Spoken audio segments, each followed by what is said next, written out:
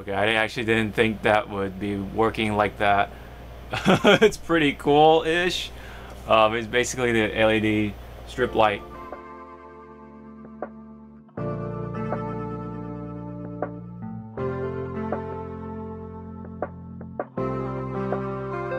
Hey everyone, Sean here, and today in this video I wanted to sit down and talk about the live action One Piece, specifically a sort of theory I have as to why this has happened in the first place. Well, how could something like One Piece get a live action of all things? Something so cartoony in comparison to the other popular stuff.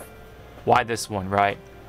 I think right off the bat, I'm gonna say the lowdown of it is that Oda sees more of the benefits than anything else, really. I don't think he's really worried about whether this product is going to fail or succeed. I think this is going to succeed either way in drawing more people in, because it's going to get people talking, right? Any publicity is good publicity, whether it's good or bad. I think there definitely is a saying to that, and there is a point in cases of this happening. It just brings attention to the audience, and it definitely is something that could help him out more than anything as a whole overall. I think just the idea of bringing this just as a promotional means of getting more eyes on One Piece, I think will definitely succeed in that area for sure. And I do have things to say about the purpose of this Netflix series in the first later on in the video, but I just wanted to get that point across right off the bat. And let me know if you agree or disagree with that in the comment section below. But I think also the caveat sort of that comes with that is that I don't think he really is worried about the product of itself. I think he's definitely focusing on whether this brings attention to to new audiences or not, really. He's really not putting his resources, other than some of his time, into this live action series. He's not really directing it. He's not well, I mean, I guess he's a producer, but he's more of just someone sitting in the back, kind of just doing his own thing. But then when someone gets his attention, hey, is this actor good for this character? Would you approve of this picking or whatever, or casting? And he has his final saying in that. So the actors that you see in the casting definitely has had to do with Oda. Him being the final call of those castings.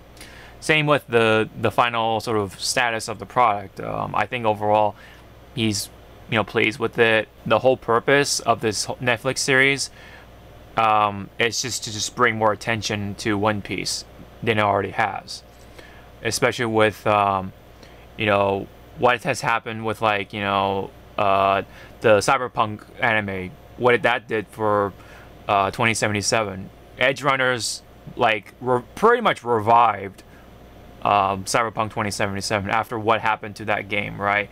Vastly strongly disappointing.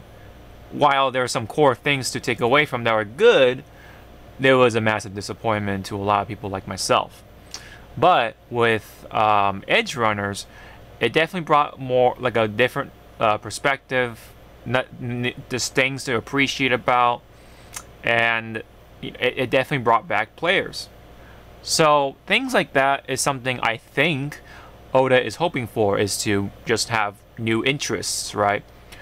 Maybe bring back people, maybe in the way, but I think it's more of just drawing in more people. I think that's the main purpose in his eyes of what the live action is going to do. Like I said, any publicity is good publicity, and so even with bad reviews, it's going to bring attention to One Piece, whether it's the anime or the manga. So in theory, they could either read it or they could watch it, even if it has 1,000 episodes at least. It's a way to draw them in, and I think that's always been the idea with these live action animes from the get-go. Anyway, it's just a fancy marketing material. And if it does somehow blow up to be a continuous thing, great. I mean, maybe I'll stay along with the ride. But if it doesn't, then it's kind of like spilled milk. You don't. I'm not gonna really cry over it. It's just like, well, that happened. Now we can just move on, sort of thing.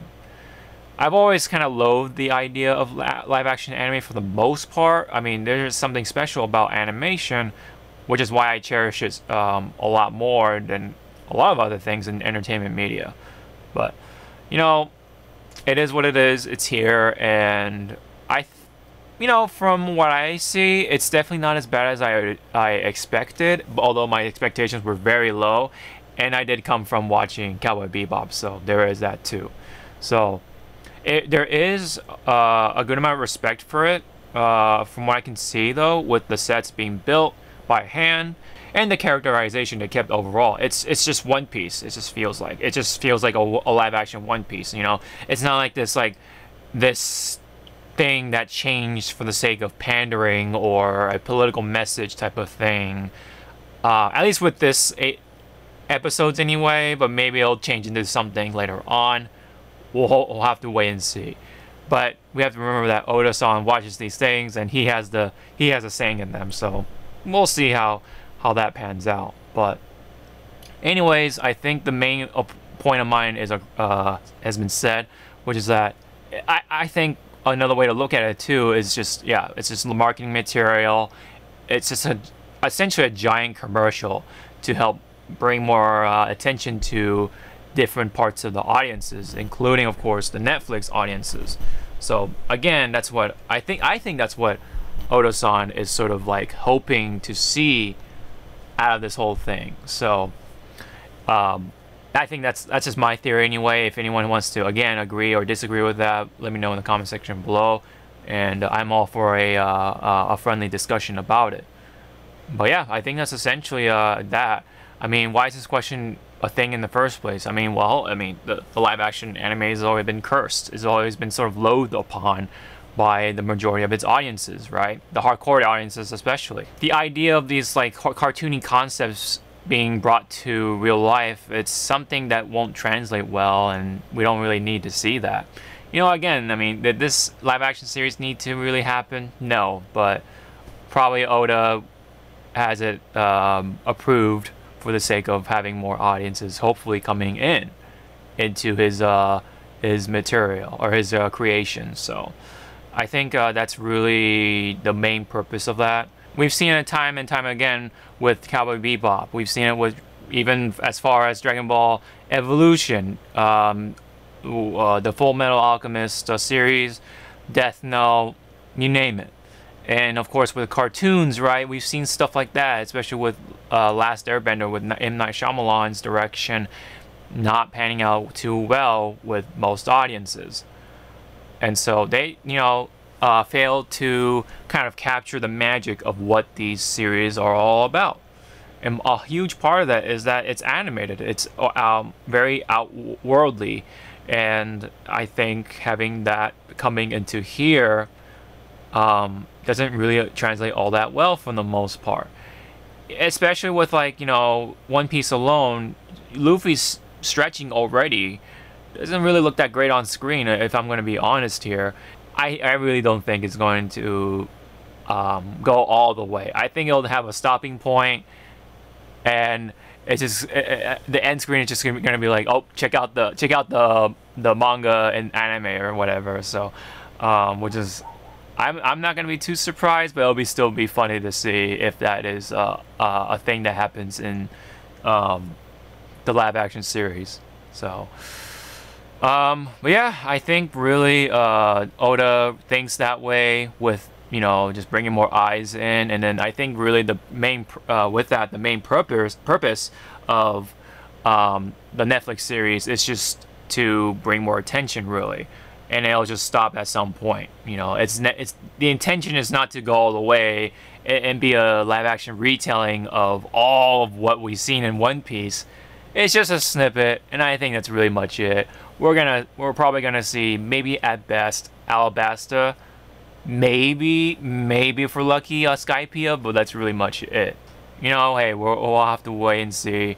and we'll have to see stuff like Chopper and stuff like that too. And we haven't even seen Arlong either, man. That's going to be like, oh man, I don't know how I'm gonna feel about that, man. Especially like if they really dare to go that far, Fishman Island.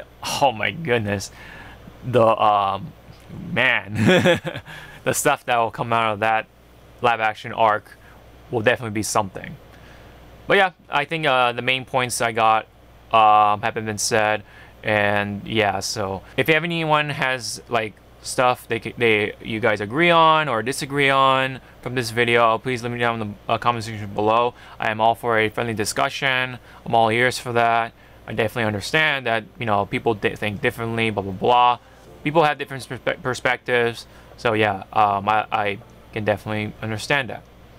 But yeah, I mean, you know, all we can do is just cautiously anticipate for One Piece Netflix series, and I'm gonna give it a watch. I'm gonna watch all 8 episodes and give my review on it. You know, I'm definitely gonna have a time with it, talking about it here on the channel, because I like One Piece that much, right? So it definitely is going to be a ride of sorts, and I'm going to be ready for it. So I gotta prepare that mind that this is a live action series. Gotta you know, try to keep it open as much as possible. And even then, I mean, I kind of did the same thing with Cowboy Bebop live action, and look at how that turned out. But I can already see it being a problem with the pacing and the dialogue, because Luffy is doing some things that the original Luffy would not do. I can now already say that much. But anyways, leave those comment section in the comment section below. Don't forget to hit the thumbs up, all that stuff. Subscribe to this channel if you want more. Really appreciate it, guys. And check out the links in the description below if you want to further support the channel. Really appreciate it as well, including my Rogue Energy affiliation. Really helps out as well. So this has been the Hawke Talks video on why this One Piece live action series happened in the first place, thanks to Eiichiro Oda-san. And of course, hope he can have a smooth recovery on his eye surgery. So yeah, so thank you very much. Hope to see you all in the next video, and hopefully this strobing light thing wasn't too obnoxious. Let's see if this is a regular feature for future videos. Sean out.